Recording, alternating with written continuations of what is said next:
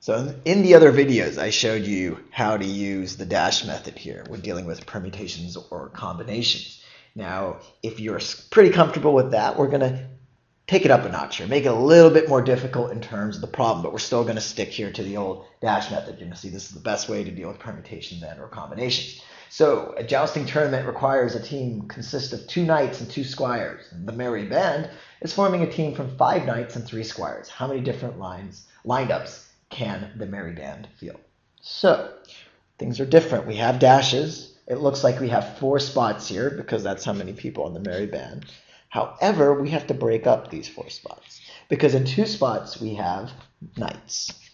People are trying out to be a knight, and in the other spots we have people trying out to be squires. So you can see that what we're going to have here is going to be different from this number here. So we have to deal with these 2 elements, knights and squires respectively, we have to deal with them separately.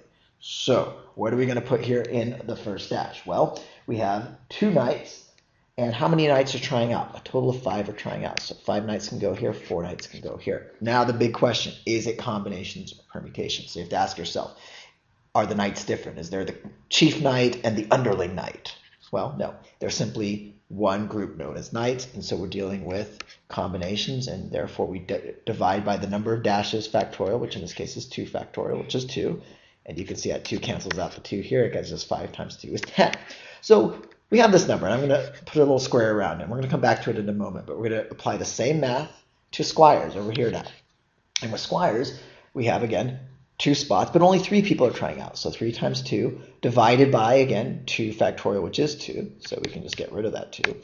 And just like that, we have 3. Now, what do we do now that we have the 3 up here with the 3 and the 10? Do we add them? Do we multiply them? Again, it's dash, dash. We're dealing with the dashes separately, but once you have the numbers here, you're still dealing with dashes. Because we're always dealing with dashes, we're always multiplying. So therefore, 10 times 3 is 30, and that is answer choice D.